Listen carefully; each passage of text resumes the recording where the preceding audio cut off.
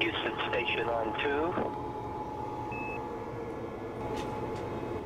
I'm Don Pettit, and I'm on the International Space Station. I'm one of the lucky guys that get to fly in space. I use my off-duty time to investigate scientific curiosities of my own design. So what you are going to see is a series of my own investigations that I do simply because I am here and I can, and these things tickle my imagination and enrich my mind, and I'm hoping that they will do the same for you. Okay, I'm working once again with stretched thin films of water. And you make these on a loop, not unlike what you'd make a soap film with on Earth, but these are made with pure water, with no surfactant. And as far as I know, these cannot be made in the presence of significant gravitational forces. They break. And once you make these films, there's a bunch of delightful things you can do with them. I'm going to oscillate a little bit. Look at that. Really some wild things you can do. And that's because these films are thick compared to a soap film. And there's more mass in the film, and you can get this inertial mass moving in a weightless environment. So, oh, look at that. You can even spall off little drops. Let's see if I can do that. And then you can capture them back again. Oh, look at that. I spalled off a drop, and now I'm going to capture it. There. Okay. Spall off a drop. Oh, 2 drops, and I'm going to capture the drop. I'm going to capture the drop. Oh, look at that. It bounced off. There, we captured it. So you can use them as sort of a liquid drum head to shoot other water droplets at and look at the behavior. Here's a Teflon needle hooked up to a syringe, and I'm squirting water at one of these films, and some of the droplets bounce off. Some of the droplets get assimilated in the film, and some of the droplets actually go through the film and jet out the other side. So there's a lot of really neat physics going on here.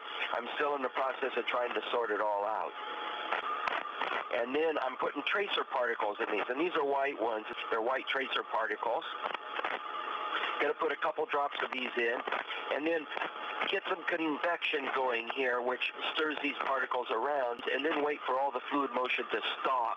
So here we have a stationary pattern, and I'm taking the soldering iron that we have on Space Station, and I'm putting that tip close to the wire frame, and it adds a heat source, and that heat source changes the surface tension next to the wire, and the surface tension forces then get in a tug of war, and they incite this convection, the fluid motion that you are seeing here. And this is known as Marangoni convection. Now notice the direction of the convection here. It's going from the center of the film to the edge of the wire where the heat source is. And we will see something really neat here. It looks just like the other one, but it's significantly different. The last setups, the water film was slightly thicker in the center than at the edge of the wire. So the films were convex, and the fluid motion went from the center of the film to the edge of the wire. So here I have a film that is concaved, so it's thinner in the center and thicker at the edges.